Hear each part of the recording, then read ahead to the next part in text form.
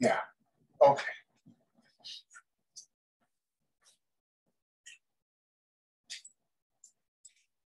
So we're going to keep on working with matrices and transformations. So I put some references and some example code in this folder.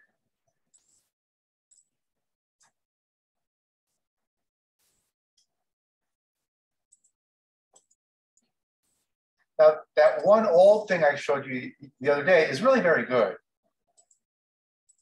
Okay, so it's in this folder, this geometry for computer graphics. You only need to read about half of it. The other half's really out of date.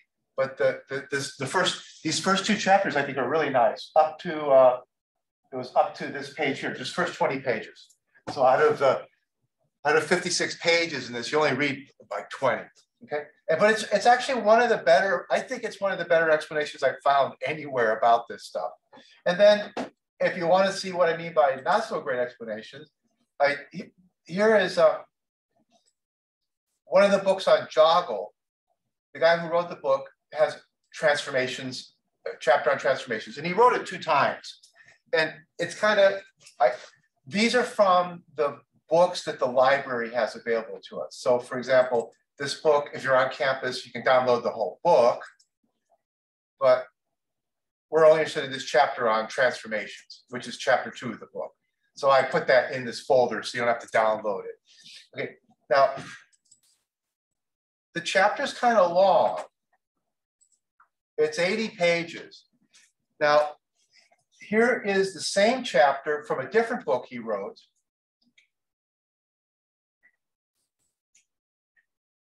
Without the code, and it's much shorter. So what essentially is, the long version's got code. So it's got these long code examples, which is useful, your Joggle code examples. But if you want to read just the ideas, it's kind of weird that he wrote it twice, in 2 different books. One version without any code just explains the idea, and the other version with the code. And the code makes it about twice as long. So the 80-page one has the code examples. The 40-page one is not a bad explanation of transformations. And there's the robot arm example. We'll get up to. We won't get to today, but there's that robot arm example with the shoulder, elbow, wrist, the idea of a robot arm. So here he discusses the idea of the robot arm. So it's a pretty good explanation of stuff. Okay. So, and then, the robot arm is already on page 10.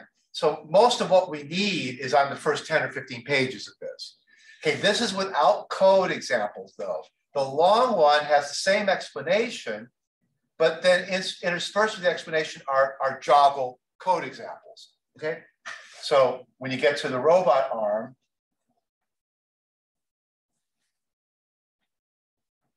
I don't remember if the code is after, oh yeah, here's the 2D robot arm code. Okay, so he's got the code in there. I think you can download his code from his website. I'll look, actually, if I can find his code, I'll put it in there also so that the code is there. So you don't have to, you can always copy and paste it, but it'd be nice to just actually have the code itself. I'll see if he's got the code up on his website. Okay, so that's another explanation. Okay, and with and without code. Now, here's another explanation, a third one. Okay, there's the one we were looking at yesterday. There's this one that's done twice. And there's a guy who, there's a really well-known guy in computer graphics. And his name is Lee Stemakowski. Okay, he's very well known. And he wrote an open source textbook on Python OpenGL programming. So there's the book. You can download it for free. It's a nice book. And it's got a chapter on, it's got a chapter on transformations. Yeah, I've already downloaded it. There's this chapter on transformations. Again, I think it's pretty good explanation. The code is written in Python. The ideas are mathematics. So the ideas are, it's OpenGL. So the ideas are mathematics. That doesn't matter what language you're using. The underlying graphics is OpenGL. The only difference is it's the OpenGL code is written with Python wrapped around it, not Java wrapped around it. And actually, notice there's not even that much. Most of what he's talking about is the ideas. Okay, see, there's no code examples here at all. It's all just graphics and mathematics, graphics and mathematics. You don't even get into any code until you get halfway through this chapter. or more. Notice that there's, well, actually, he's got almost no code in this chapter. There's a little bit of code at the very end. Okay, so most of the explanation is without even any code. The reason these books have so much talk about matrices and transformation is it's the heart of computer graphics. Yeah, you really don't do any computer graphics without matrices and transformations. Otherwise, you're just drawing still pictures. I mean, if you're doing illustration, you don't need matrices. And a lot of graphics people just draw a picture. Magazines, websites, a lot of graphics, what people call graphics, is pictures. But if you're actually making movies or animations, the only way to get things to move is with transformations. So games and any kind of movie, any kind of animation is going to be all done with transformations. So there's a lot to say about these. So now you got 3 references. The truth is, this one here, if you read it really carefully, pretty much has everything, almost everything we need. It's just in this one. Right? And the other ones are good if you want to, it's always good to read more than one explanation of an idea. If an idea is important, you really ought to read more than one person's explanation of it. I think maybe the Python one is probably a good one. Actually, the other one, the Java one, is also not bad.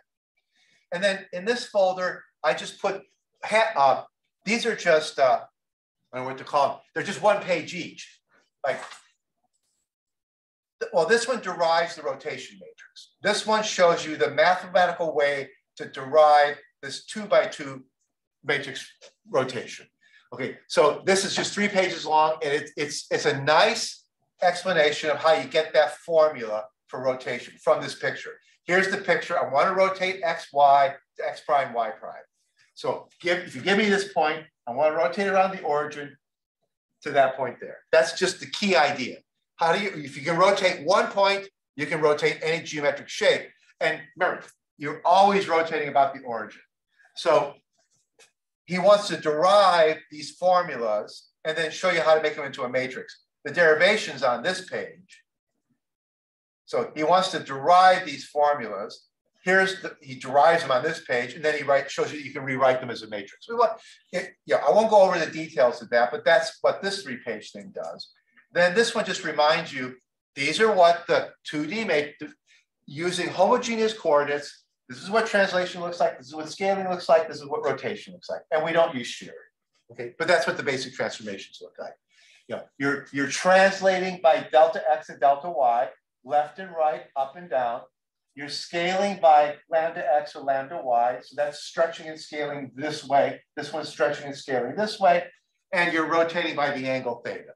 Okay, so there's the three matrices. And this is using homogeneous coordinates so that you can get the translation. Remember, we said that if you use a 2x2 matrix, you can't do translation. So you got to leap into the 3rd dimension to get 2-dimensional translations. And then the next thing is the equivalent matrices in 3D. Okay. Translation by x, y, and z. Well, reflection. This -1 just takes something and flips it over. Okay, that's not really all that deep. I mean, he doesn't need to put that in here. But if you take the identity matrix and put a -1 in front of there, then you're flipping things. So if you put the -1 there, you're flipping things. Well, this one will flip things horizontally in the x direction. This will flip things vertically in the y direction. And this one will flip things from front to back. You put a -1 here, and something that's in front flips around to the back, and something in the back flips around to the front. So these are, they're called reflections. So there's really 3 of them, because you can put the minus sign there, there. Okay? And then there's 3 rotations now. Rotation around x, rotation around y, and rotation around z. And that's cheating. There's really an infinite number of rotations. There's rotating around this axis. You don't have to just rotate around this, this, and this, but it's complicated to rotate around arbitrary axes. So we cheat and try to use x, y, and z as much as possible. A lot of stuff can be done with just using the x, y, z rotations. And like if you need to model the Earth spinning on its orbit, like if you're doing some kind of simulation, then you really have to find out how to rotate around an arbitrary vector. So you have the axis of rotation, and then this is the angle of rotation. And here you only have 3 axes. You can either use the vertical axis, the axis pointing out of the screen, or the horizontal axis. If you want to use an arbitrary axis, like the Earth rotates around its axis, then you have to use a different matrix, a much, much more complicated matrix. Okay. And actually, I don't think it's, I can't remember if oh, I should have put it in there. I do have I forgot to put it in there. I do have the one page that shows you the arbitrary rotation matrix. It's a real mess, but the thing is, it's built into OpenGL, so you actually don't really need to know it.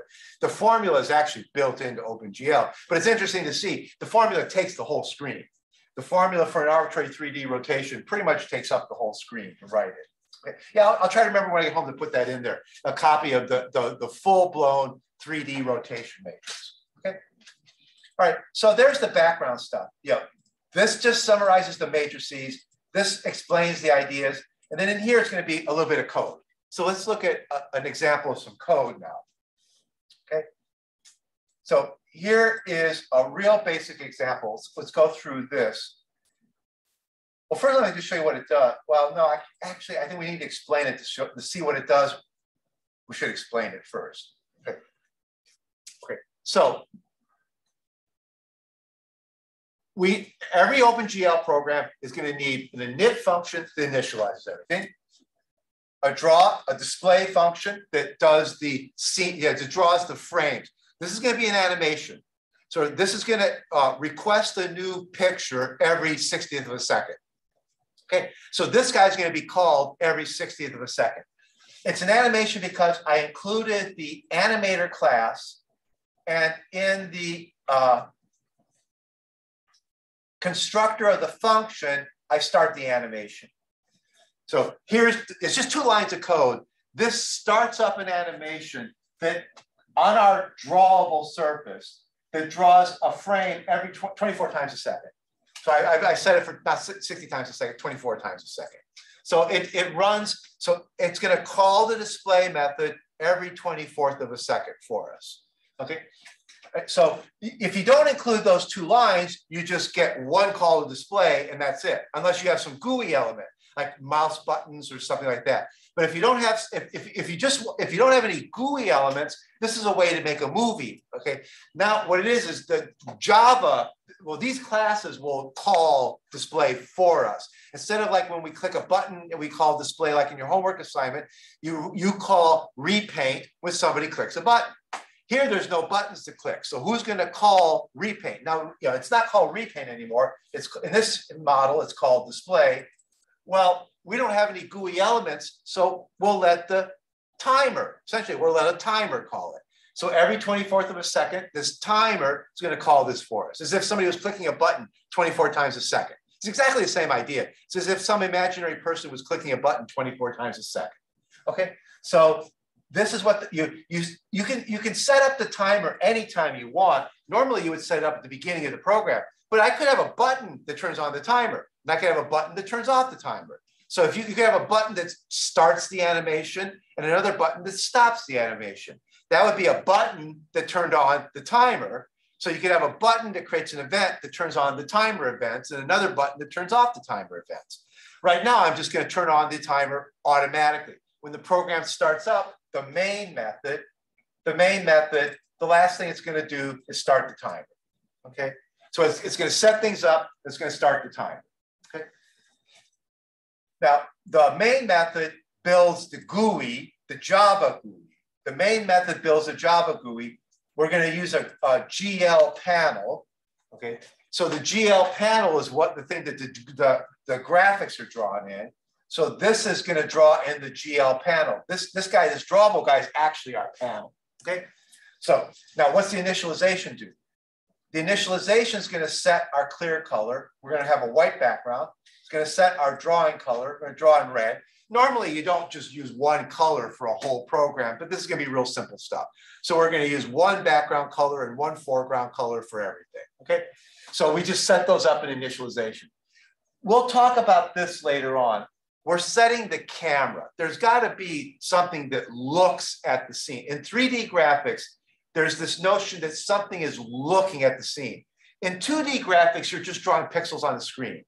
Okay, there's no idea that you're setting things up on a table then taking a picture of it. But that's what you're doing in 3D graphics. You're essentially setting things on a stage, then stepping back and pointing a camera at them and taking a snapshot. This is setting up the camera. There's a notion in 3D graphics that what you're really doing is you're not manipulating pixels on the screen, you're taking a picture. Yeah, and then the picture shows up on the screen. But the metaphor is that when in your homework assignment in 2D graphics, the metaphor is you manipulate the pixels. You paint the pixels on the screen. In 3D graphics, that's not the metaphor. In 3D graphics, the metaphor is there's a camera that's taking a picture of a scene. And then what you see on the screen is what the camera sees. Okay, so the camera is painting the pixels. You set the scene, you describe where the camera is, then you essentially say, take a snapshot. We'll call something called the render. When we call OpenGL, we're essentially saying, take a snapshot. So the metaphor is your code sets up a scene, your code sets up a camera, and then when you want to take a picture, you tell the camera to snap a picture, and then that picture ends up on the screen. The camera paints the pixels for us. Okay? I mean, that's a completely different metaphor than 2D graphics, where basically everything you do is manipulating pixels on the screen. You draw circles and ellipses and squares and things like that on the screen. You paint the pixels. But we have to talk, well, later on we'll talk about, if you look at these readings I was showing you, see, it says transformations and viewing. And see, over here, this is the viewing part. They're very closely related. Transformations and viewing. To me, blurring them together is a bad idea. What they have in common is they both use matrices, but for different purposes. A lot of graphics books blur transformations and viewing together because, well, they both use matrices. That's like saying I can teach you physics and chemistry at the same time because they both use algebra. Yeah. Right, yeah. Just because they both use algebra doesn't mean that you should blur them together. The transformations and the viewing are pretty deeply separate. They're important ideas, but one is putting things on a table. That's the transformations. The other is setting a camera to take a picture of them. They're very different ideas. You know, the camera is very independent of where I put these. And they both use matrices. The camera is represented by a matrix, and the positioning of every object is represented by a matrix. But it's still very different. You know, your goal in positioning the objects is very different than your goal in positioning the camera. And blurring them together by writing a chapter on transformations and viewing, but half the graphics books in the world do that. When they get to matrices, they almost always put it in a chapter on transformations and viewing. This guy didn't do that. Let's see. See, he just wrote about actually, no, I think he did do it. Let me see. Let me see if he's got the viewing in here or not. He may have, yeah, he does. See, there's the camera model. See, so he blurs them together too. Yeah, he did it, yeah. He's blurred, he didn't name the chapter transformations and viewing, but then halfway into the chapter, he starts doing viewing. So he's doing the same thing. He's kind of, because they're using matrices, he's going to blur, he's going to do, see, projections, okay? So if it was me, I would break that into two separate chapters and make it very clear that this is a very different idea. We're doing the camera. We're describing what the camera is. We're going to use matrices both times, but for a different purpose, okay? So he also, at about middle of the chapter, or about 2/3 of the way of the chapter, he starts talking about viewing, not about transformations.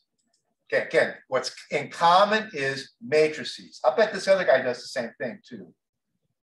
Oh, yeah, and the book I gave you here actually does the same thing also. So if you look at the table of contents, here's where it switches to viewing. Perspective transformations. That's the perspective viewing. What artists call it perspective. You know, we think of cameras, but before there were cameras, there were painters. And painters wanted to paint realistic pictures. So the idea of painting a realistic picture was referred to as perspective. What, you know, getting the perspective of the artist and seeing the scene. So it's in computer graphics, it's still referred to as perspective transformation. That's the viewing part here. And then here, transformations and viewing. This is an old library. So this is transformations in viewing in a library that used to exist 20 years ago that doesn't exist anymore. This library got replaced by OpenGL. This library doesn't exist anymore. So he's also blurring transformations with viewing. Almost everybody does.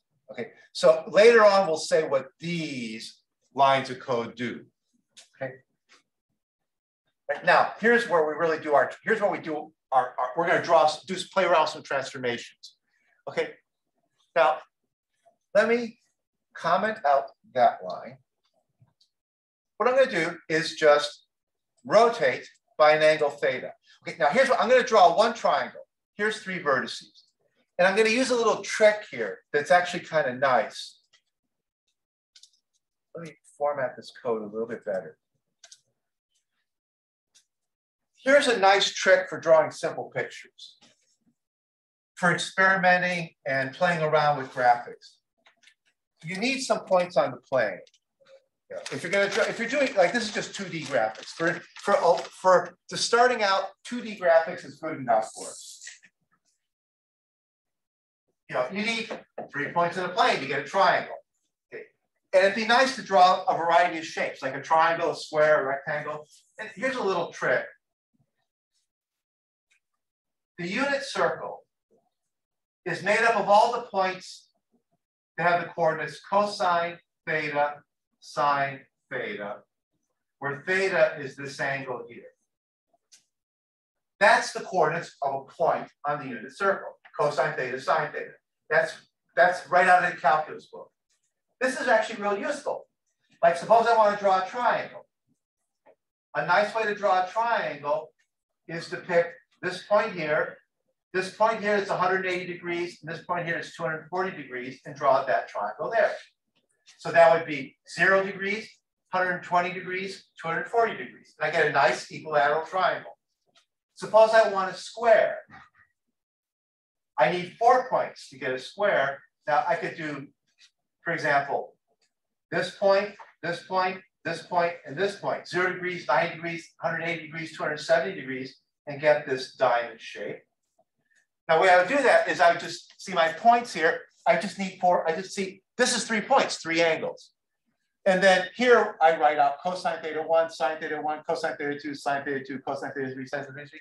I just pick my 3 angles, and now I got 3 points on the unit circle. And so it's a real quick way to get a triangle. Now that's going to give me the triangle 0, 120, 240. And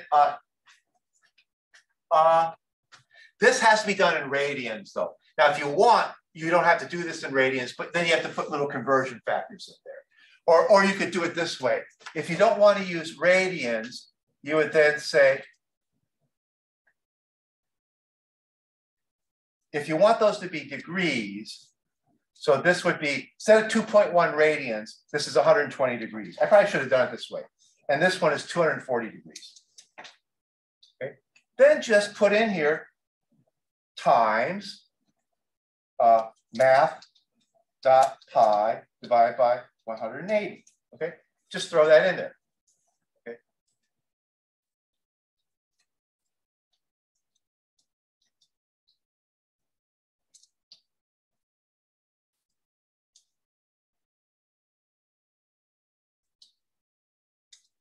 Okay.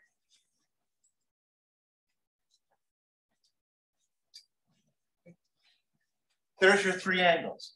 Just leave those there. Now you can substitute any 3 numbers you want in there. You know, pick any 3 angles you want, and you've got 3 points on the unit circle as a triangle. You know, so that you can draw a triangle that goes from here to here to here, for example. That would be 90 degrees, 90 degrees, 100, what's he, 225, 90, 225, whatever this one is. Yeah, you can just pick 3 angles, and you get, and this die, if I did 4 points with 4 angles, 90, 90, 0, 90, 180, 270 would give you a diamond. Okay. So it's a real cute, it's a convenient way to just plot points on the circle. For example, suppose you want to draw a nice shape like a pentagram. Like suppose you want to draw that shape there. That's just 5 points on a circle.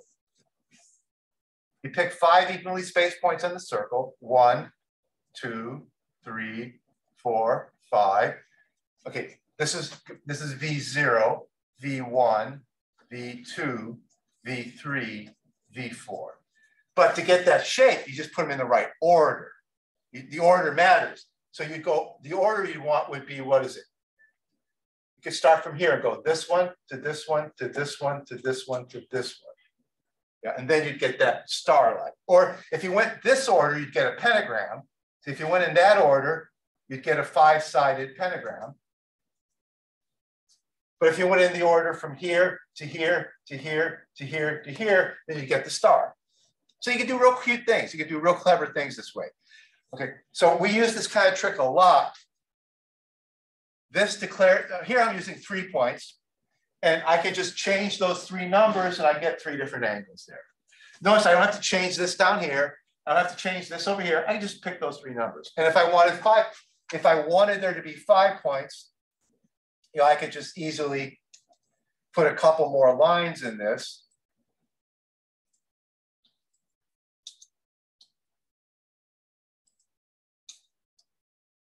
You know, now I got 5 angles, and then I could have 5 points down here, which you can have 5 points down there and comment them out, uncomment them, so you can play around. You can play around pretty easily with this stuff. Okay, so that's how my basic idea is going to be for.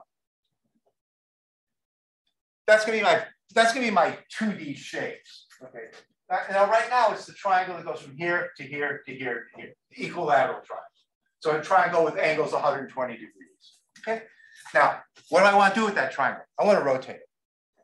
I want to watch that triangle just rotate. Okay. Okay. So the triangle's centered at the origin anyway. The triangle's centered at the origin, and I want to rotate it. Now, what we're going to do, and this is not trivial. Here's what we're going to do. Here's that triangle. There's the triangle without the circle left. First, I want to rotate him around the origin, which is already kind of nice. Then we want to rotate him around this point here. Make him swing around that point there. Make him swing around this point here. Yeah, so the triangle is going to rotate like this. Another thing I could do is, here I could take this point of the triangle and have the triangle rotate around the origin, but with this point at the origin. So the triangle would be rotating like this. The triangle would be like this, rotating around the origin with that corner at the origin. That's another thing I can do. Okay. So there's a lot of rotations I can do here, and it's not obvious how to do them. The simplest is just make this triangle rotate around his center. Then rotate that triangle around that point, or that point, or that point. Then the more tricky thing is take that point, put it over there, and rotate the triangle around the origin. And then the most sophisticated, the last thing to do is the following. I'm going to take that point of the triangle and rotate the triangle over there. So the triangle is going to be over here, spinning around that point there. So I'm going to take that point, and I can color code these points so that you know which one. I didn't put it in there yet, but what we'll do is we'll make this point red, this point blue, and this point green. Then the triangle will be rainbow, but we know which corner is which. There's going to be one corner is blue, one corner is red, one corner is green. The rest of the triangle will be rainbow shaped, but we can see that we're rotating around the blue corner. Well, we'll put the blue corner of the triangle there and we'll spin it around. Or we can put the red corner of the triangle there. Now, actually, let me go ahead and put the colors in there. Now, remember, OpenGL is a state machine. Right now, the foreground color is red. So the first triangle is going to be in red. In fact, I'm going to just get rid of this because there's no point always using red. So then what I'll do down here is I'll say, okay, first triangle's in, first vertex is in red, second vertex is in green, third vertex is in blue. Okay. So now we'll know where now we'll see the corners because one corner is red, one corner is green, and one corner is blue. Okay, and then the rest of the triangle gets filled in with rainbow effect. Okay, So, and then when we come back to the top, we need to make sure we start off with, remember, we left off here in blue. If we don't set this thing back to red, then the first triangle will be in blue the next time we get back to the top, because the OpenGL just remembers what state you're in. So it's in red now, and it'll stay in red until we change it. It's in blue now, and it'll stay in blue until we change it, if we come back around, okay? Right, now, okay, so I've got this triangle. Here's the rotation thing. This is rotating by theta degrees around the axis 0, 0, 1. That's the axis, 0 in the x direction, 0 in the y direction, 1 in the z direction. That's the axis coming out at you. So that's rotating around this axis, which means it's rotating in the plane. So we're rotating in the xy plane because we're rotating around the z, we're rotating around the z axis. So we're rotating in the xy plane. Okay, so the remember, this is the x-axis, that's I, 1, 0, 0. This is the j vector, 0, 1, 0. This is the z vector coming out at you. This is 0, 0, 1. That's how 3D graphics works. You hold your hand up like this, and then x, y, and z. In calculus, it's different. But in calculus, it's x, y, and z. When you take the calculus course, it's x, y, and z. X goes this way. Yeah, x goes this way, y goes this way, and yeah, y comes out at you, x goes horizontally, and z goes up. That's the way it's done in calculus books. But in graphics, we switch them around. X goes this way, y goes up, and z comes out. Okay, so graphics books and calculus books don't agree on what these fingers mean. This is called a right-handed coordinate system. That's a left-handed coordinate system. Physicists matter a lot about, because if you rotate a magnet, a rotating magnet generates a magnetic field. Does it generate a north pole or a south pole? Well, because of this rule, it generates a north pole. But if you use this rule, we'd be seeing south poles. So we live in a world that uses a right-hand coordinate system, not a left-hand coordinate system. But they're separate coordinate systems.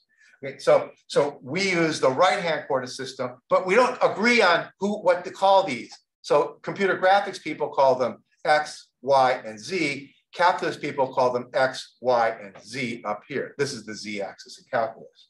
Okay, so we're rotating around the Z axis. So we're rotating this way. So essentially we're rotating in the plane of the projector. We're rotating in this plane here. Okay, that's what we want. In fact, we'll change it. Even though we're drawing a 2D triangle, there's nothing to stop us from rotating that triangle around the x-axis. And what happens then is you see it's flat. You know, the triangle will rotate out towards us. We'll do that in a second. We'll see that it'll see that, you know, when it rotates 90 degrees, you just see a line.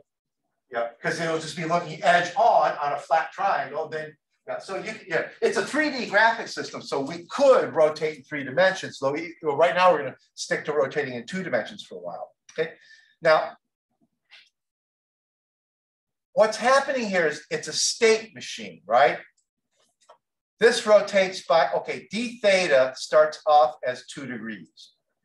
So d theta, d stands for delta, delta theta. So the theta changes by 2 degrees. Now, what's happening is that's a state machine. So I'm rotating by 2 degrees here. When I get down to the bottom, I'm still rotating by 2 degrees. When I get back to the top, I'm still rotating by 2 degrees. When I hit that matrix, now what am I doing? 2 on that 2. Pardon me? 2 on that 2. 2 on 2, I'm rotating by 4 degrees now. Then it's a state machine. It remembers 4 because it multiplies this matrix by the current matrix. So now you've got a rotation by 2 degrees multiplied by a rotation of 2 degrees. Actually, if you go back and look at actually, this is actually not obvious. Go back to the rotation matrix. The 2-dimensional rotation matrix is this: cosine theta, sine theta, minus sine theta, cosine theta. Okay. Now, suppose, what does it mean to say rotate by one angle, then rotate by another angle?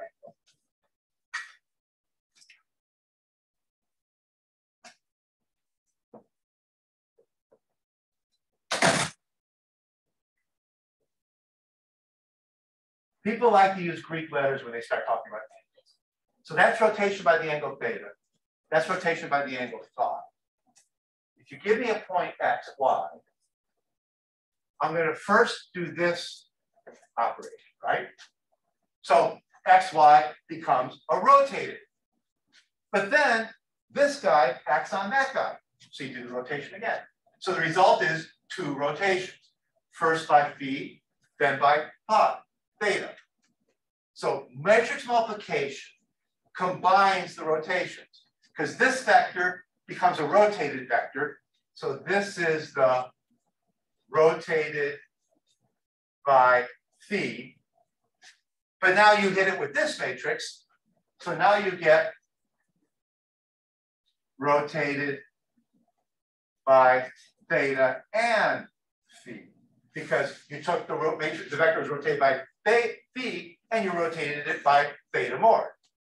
Now, what's really amazing is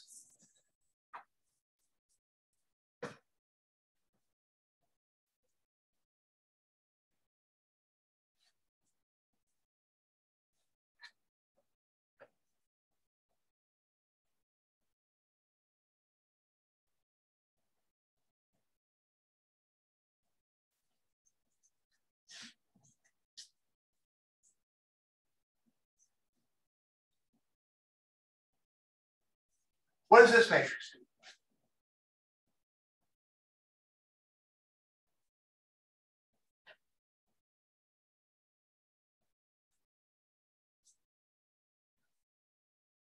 How should you read that?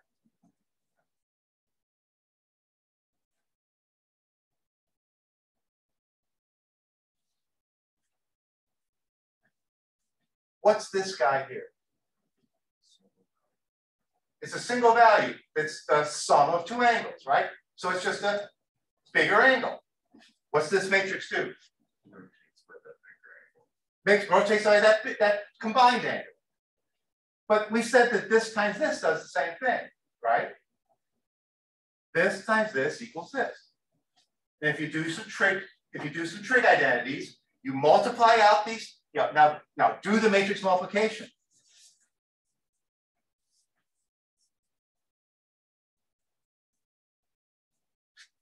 This times this, I can write it in here. I'll write it in a different color. Because I can do the matrix multiplication. Matrix multiplication is this number times this number plus this number times this number. This number times this number plus this number times this number. So here's what it looks like. The matrix multiplication will be this number, cosine theta, times that number, cosine phi, plus, see, this times this, plus sine phi, sine theta. Well, actually, it's going to be minus sine phi. So that's this times this. Okay. Now, the next number here is this times this plus this times this. So it's cosine theta sine phi.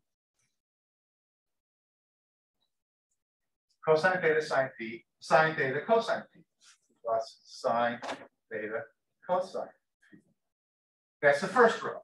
Now the second row, this times this. So that's going to be minus sine theta cosine phi. This times this, minus cosine theta sine phi. Okay, that's the first. Now this corner down here, this times this. So that's minus sine theta sine phi plus cosine theta cosine phi. That's a trig identity. You look it up on the internet, that trig identity is that one. This is a trig identity. You look it up on the internet, that trig identity is this guy. This is another trig identity. You look it up on the internet, it's this guy. This guy's a fourth trig identity. You look it up on the internet, it's this guy. So this matrix times this matrix, well, we know what they're doing. This is rotating by one angle, followed by rotating by another angle. So it's a rotation of the angles together. But if you do the arithmetic, it gives you this. But we know that the combined rotation should be this. This is that angle, that's the sum of the 2 angles. And then it's a very famous trig identity that says this is this, this is this, this is this, this is this. Now, what we say is that matrix multiplication is just combining the rotations. And that's what's happening over here.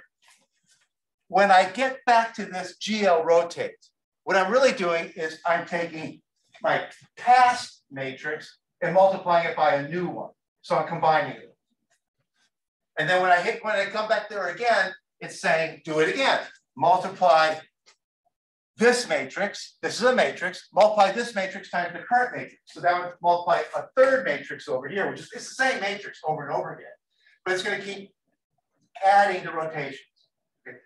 So this is going to be, each image is going to be rotated by 2 more degrees. So this is rotating around, every image is going to rotate with 2 more degrees. Okay. Now, this should be ready to run.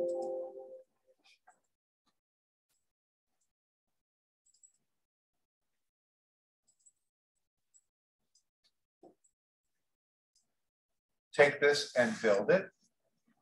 Whoops. Oh, I misspelled pi. In Java, pi is spelled capital P, capital I. Because it's a constant, so they use the convention that constants always have all caps in their names. Okay.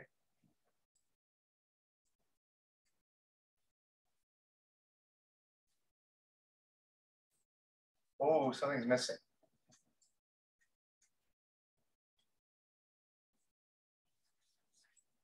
Oh, now it's wrong. It was working at home.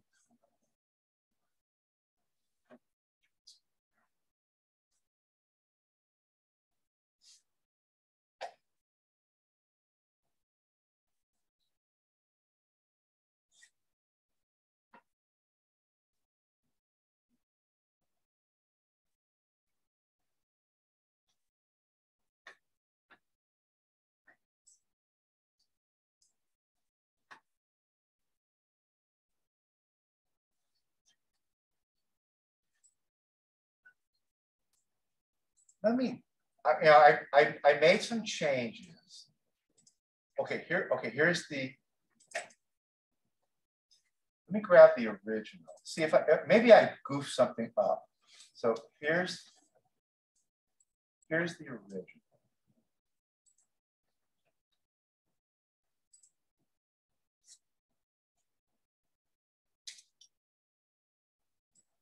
Let's go back to the original. I changed the name just so I don't like it. Transformation.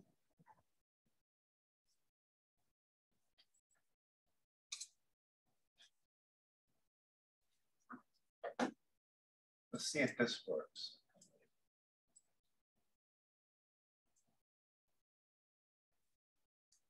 Okay, I goofed something up because there's your, see that one's rotating and translating. So it's making it go away from us. So it's shrinking because we're using, and here I'm using a camera. So the idea is when, if you move away from the camera, you should shrink. And eventually it goes so far away from the camera, you don't see it anymore. Okay, so it did work. So I goofed something up while playing around with it. I goofed something up. Let's see if we can figure out where did I goof up. Okay, so let's see. TextPad's kind of helpful in things like this. I've got 2 files, one's goofed up and what is it? So ask TextPad to compare them.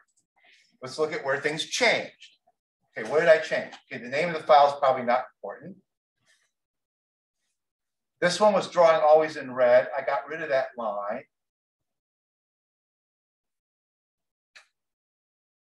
This was the line that pushed it back. I don't care about that. This was the line that was pushing it back. So it was translating in the Z direction, negative Z. So I don't want it to go backwards. So that dropping that line shouldn't be a big deal. Let's see. I changed thetas from radians to degrees, and I'm pretty sure that's the right formula. Did I get there? Is that the right formula? Math.pi divided by 180, right? Yeah, that's the right one. Okay, so I'm switching from that here they were in radians. So here they're in radians. Now here these are degrees, but they're converted to radians. So these are still in radians. Okay. Then I added the color. That shouldn't, I can comment the color out, but I don't think that matters. Let's see, A. I changed the name from transformations to transformation. So that's, well, what do you do in a situation like this? I mean, to me, it looks like the changes don't matter, but they do matter. So what do? Yeah, start reverting this one back to this one to see what I made. What did I do? I mean, I probably goofed something dumb up, but I don't know what it is. Okay, so this one works, this one doesn't. Let's go back to solid red. Okay, let's go back to solid red. Okay. So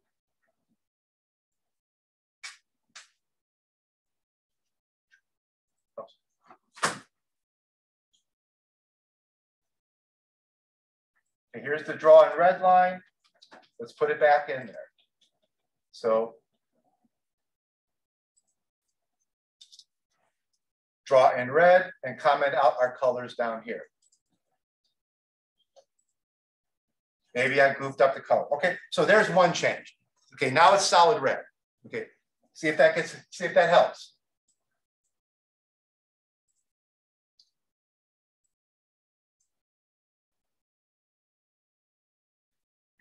Didn't help.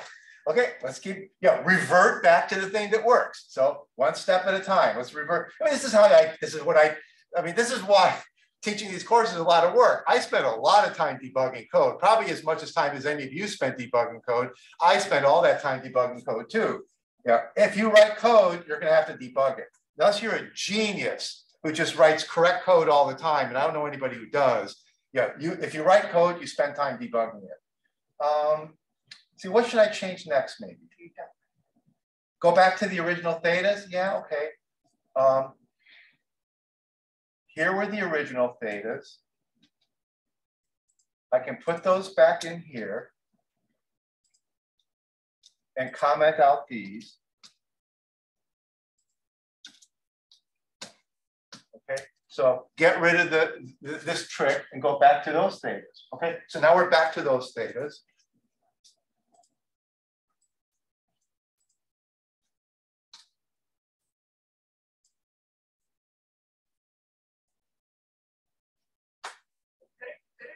Position at which the viewing starts. Maybe it's like beyond the camera point, because in the earlier version you're actually translating. So you're right. I may have things. I may be behind the camera because the other one I was pushing it. So I may have started behind the camera and moved front. And so maybe great, thanks. I bet that's what it is. I'm probably starting behind the camera. I mean, I could put this put that back in and see. Now we're going to push it forwards. So if this works, that means we're behind the camera. We're stuck behind the camera, and this is moving us from behind the camera to in front of the camera. Okay, so yep, that was it. See, we started behind the camera, and then we moved. So let's get this guy in front of the camera to start with. The camera is sitting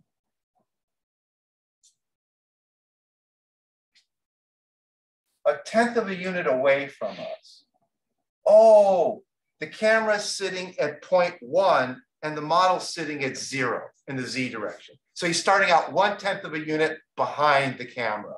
So he's starting out, let me get rid of the translation.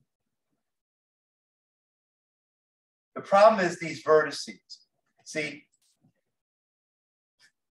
they're starting out 0, 0, 0, 0. No, those. Oh, I'm using 2D vertices, but I'm really doing 3D. When you use a 2D vertex, the third vertex is set to 0 for you. So that's putting me behind the camera. Okay. So what I need to do is to fix this. I should be using 3D vertices. It's really it's not such a great idea to be using 2D vertices. So using 3D vertices, now I can set where they are. Now I'm going to put them in front of the camera. I'm going to put them in front of the camera by putting them at negative 0.1. That's actually, well, I'll make it 0.2. the camera's at negative 0.1. Now they're slightly in front of the camera. Negative 0.2. Negative 0.2. Okay, and let's see, I can put back color. I'm pretty sure now that that was the problem. I can put back these guys because I'm pretty sure they're not the problem. I don't want this, I don't need this guy. Doesn't really do anything. Okay. So now everybody starts off just a little bit in front of the camera. But actually, that's too close to the camera. They'll just cover, yeah. So actually, I should push them I should push them maybe even to -2. Let's push them like 2 units behind the camera. I'm not sure -1 or -2 would be good. So we don't want to be right behind. Yeah, what happens if somebody's right in front of your camera? It's literally the same idea. If you put the camera in somebody's face, they fill up the whole picture. You need to step a little bit away. So this is stepping a little bit away from the camera. And that might be stepping a little bit too much away, but they'll just make the triangle look a bit smaller. Okay, now. You have redeclaration of data. Pardon me? You have redeclaration of data. Oh, then I don't want these. Okay.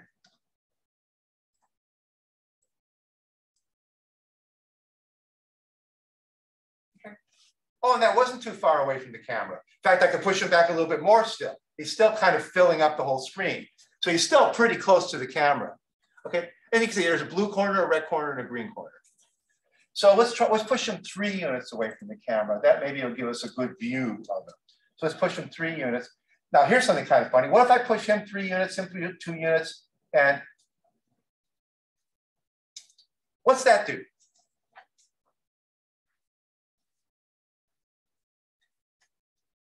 You got this triangle, you know, facing here. What's this do here? -3, -2, -1. Yeah, at a weird angle. Yeah, he's not going to look like an isosceles triangle anymore. He's going to look kind of warped. It'll look like a triangle, but it'll be, you know, it just puts the corners at different depths from you, so it's a slanted triangle. Okay, and if you're curious, you can go and see what that looks like.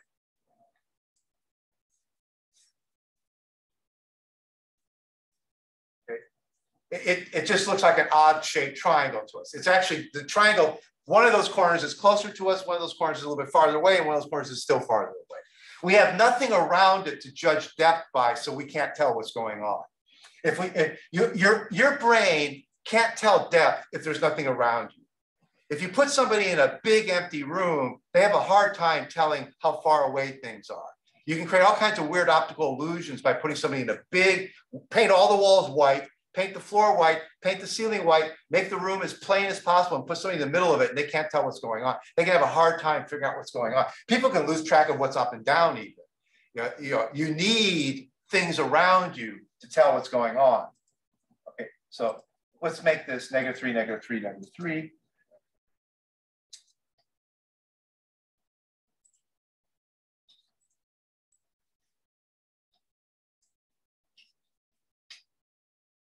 Oh, what did I do wrong? It's still not. I didn't save it. Remember, you really should do a build clean all the time. Delete your class file so that you don't run the old version. Oh. Okay, that looks pretty good. That's a good distance from the camera. Okay, so now, this is actually not a great way to draw the animation because we're going to see in a minute that this is not a good way. What I want to do now is change the rotation. Now I know we have the simplest rotation. We're just rotating around the origin. Now let's try to do the rotation around one corner. Now that's actually in this file here. Here's the explanation of how to rotate around a point. Okay, so. Yeah. Like what is the distance which a camera can see? Like, because at certain point it disappears. Yeah, yeah. It's in these coordinates.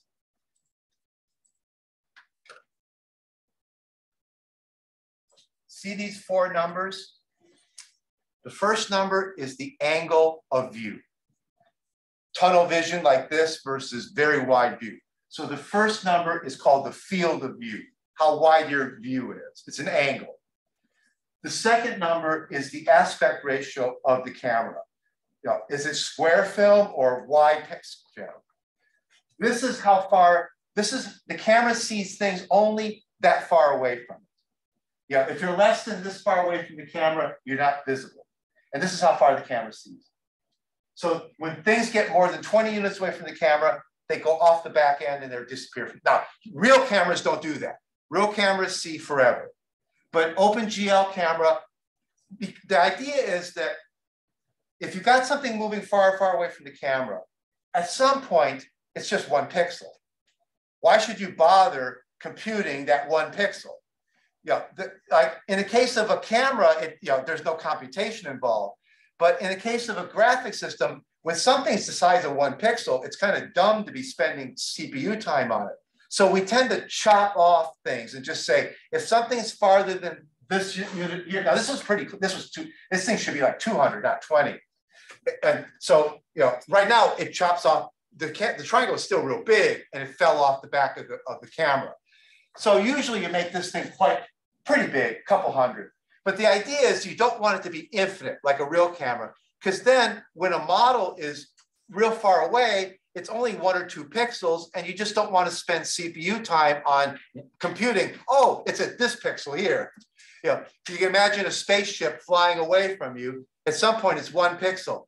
You don't really care what pixel that spaceship is at, because it's just going to be 1 pixel. So you chop it off, and it no longer renders anymore. Okay, so it's front and back, angle of view, and the aspect ratio of the view. What's the film look like? Is it panoramic film, square film? Or, essentially, is it like this or like this? That's an aspect ratio. Yeah, that's what it's called. But aspect ratio is a number. Yeah, this is, no, but that doesn't tell you if it's like this or like this. Yeah, see, this aspect ratio, I'm trying to remember if this is greater than 1 or less than 1. This one is this one's greater than 1. This one's less than 1. This is aspect ratio is less than 1. This is aspect ratio is greater than 1. So 16, yeah, you need to know if it's like this or like this. See, this is the same rectangle. So this is reciprocal of that one. As aspect ratios, they're reciprocals of each other. This one's greater than 1. This one's less than 1. Okay, so they're reciprocals. We'll talk about that kind of stuff later on. But that's what, now this is 1, so I'm making a square picture. Like, oh,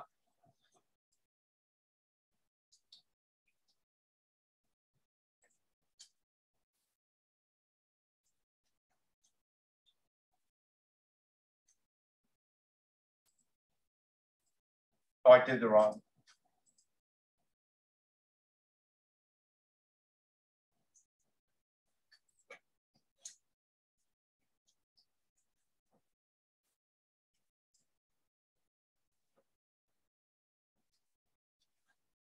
I took that square and I squashed it.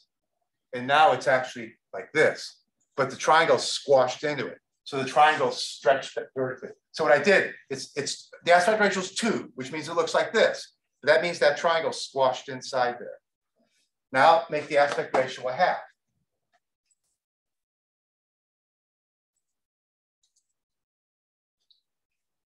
Now the aspect ratio is like this. The triangle is going to be smashed down this way.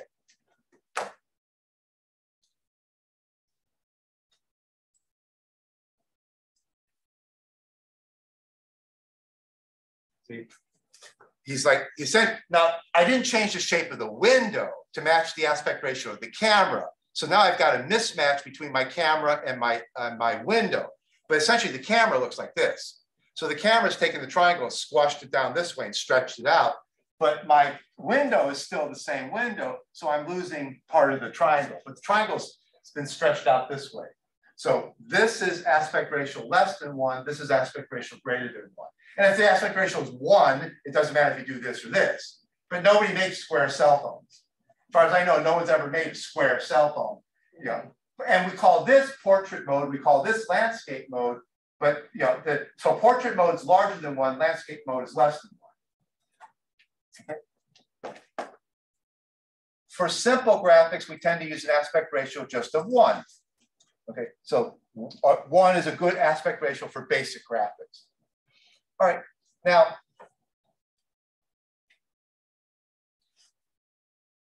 I want to start playing around with rotating in different ways. We've got the simple rotation now.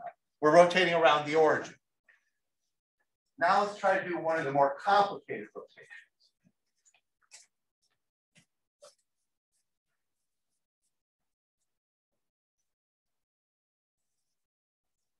Here's my triangle.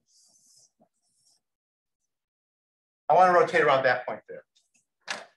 I want the triangle to spin around, like, you know, that point's fixed and the triangle spins around that way. Okay, the trick is that I can only rotate around here. So what I'm going to do is a 3-step process. Step 1 will be move this triangle to there. Step 2 will be to rotate the triangle. Then step 3 will be to move it back where we want it to be. Okay. Translate, rotate, translate back. So 3 steps: translate, rotate, translate. Now, I wrote a formula for that in here. Okay, here's how the formula works. Let me read it, make sure. Okay. This is the point A, B, and it's also the point C, D in the formula. Because I could, after I get this back to the origin, and then I rotate, I could move it anywhere I want. So I could rotate it at some other point. So in the formulas there, I've got AB being the point you want to rotate around in the picture, and CD is the point you want to rotate around in space. In this example, AB and CD are the same. So in the example we're doing right now, the formula looks like this. So this is the point AB. Now, if I translate this way, what am I translating by? This is AB. Go this way. Pardon? Yes. Yeah, well, you know, think of this as an arbitrary. Suppose I just say, think of it more general. Here's a point A, B. And I got something there that I wanted to rotate around the origin. What do you do to get this guy over here? So what do you translate by? No, if you translate by AB, you go out that way. So minus AB. See, to get this guy down here, you have to translate by negative A, the opposite of A, and the opposite of B. That's this bottom one. Now, why is it the bottom one? Okay. This is it. It's got to do with what we're doing over here. Here's what the formula is going to look like. Call this vector V. What do I want to do to V? First, I want to translate him to there. Then after he's back there, I want to rotate him. Then after he's over there, I want to translate him back. But now I've got 2 translations. Which one's which? Okay. This one is to translate him that way. So that's the negative A, negative B. Then after I rotate, I put him back where he was. So that's the AB, right? Now, notice the way it's written here, AB is on the left, negative A, negative B is on the right. In OpenGL, you read left to right as top to bottom. And this is where people get really mixed up. Because of the way OpenGL works, the first matrix there is the one on the left here. Then the next one is multiplied on its right. Then the next one is multiplied on its right. So you read top to bottom from left to right. but you do them from right to left. You read them top to bottom. You write them from left to right. But when you give me the vector v, what do I do with it first? I do this to it. Then after I did this to them, I do that to the result. So I execute them from here out. Now, you've seen this before. If I give you f of g of h of 7, what do you do first? Then what do you do? G of the reason, right. You work from inside out. That's what this is. This is the inside out. Now here, inside out is from bottom to top. The quirky thing is that code is inside on the bottom, outside on the top. That takes a little bit of getting used to. You're used to this. You execute this from inside out. You need to think of matrices as these formulas and then inside out. The trick is that the bottom matrix in the code is the inside matrix. OpenGL multiplies matrices from left to right. So translate ABs on the left, then rotate by thetas on the right of it, then translate by negative AB is on the right of that. So that's read from left to right. You know, you read it top to bottom from left to right. Okay? All right, so now, if I want, real quick, see if I can just type the form. I should.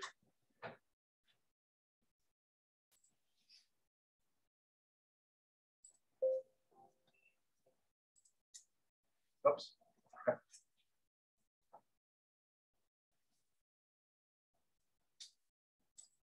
Okay, here's those rotations. Let me just copy them into R1 over here. They have to be placed sequentially, right? Pardon me? They have to be placed sequentially. There should be nothing in between the command, between the 3 steps. Say again? You cannot enter anything in between these 3 steps, right? Oh yeah, you can, but not other matrices. Yeah, you can mix these up in any order you want. Yeah, the matrices don't have to be one after. You can do a matrix, then change a color, then do a matrix, then change a color. Now the color won't have anything to do with the matrices, but yeah, it's just a state machine. You can change state anytime you want. Let me see if I don't know if I can get the.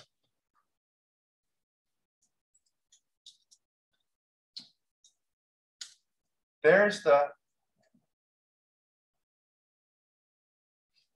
This is the first point. This is that point there. Okay. Let's just see if this works. I mean, it may not be quite ready yet. Ah, it worked. There it is. Okay. See, we're rotating around the red point with the tip. Okay. And then, okay, next week we'll do more elaborate ones. You know, what about like, what if I wanted the red tip rotating at the origin? Or what if I wanted the red tip rotating where the blue tip started? So the blue tip is over here, but what if I wanted the red tip rotating around where the blue one was? Or I can just make the red tip rotate around any point in the plane. So I can take the red tip of the triangle and put it anywhere in the plane and rotate around that. So I want to be able to take any point in my geometric object and rotate it around any point in the plane. And the formula, I mean, it's just this one formula here. Actually, I mean, it's this little block of code right here. That's the block of code. Okay, so we'll quit there. Now, you know, this will be up on the. I'll fix up there's some of the code's goofed up in here. I'll fix that code up and put it back up on the website with the bugs taken out. Okay. Okay. Oh, have a nice vacation. Thank you. Mm-hmm.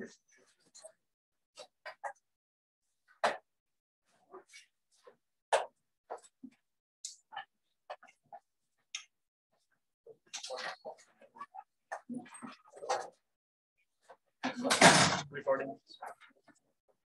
Let's see, where's the stop recording? It's right. The one red. Yeah.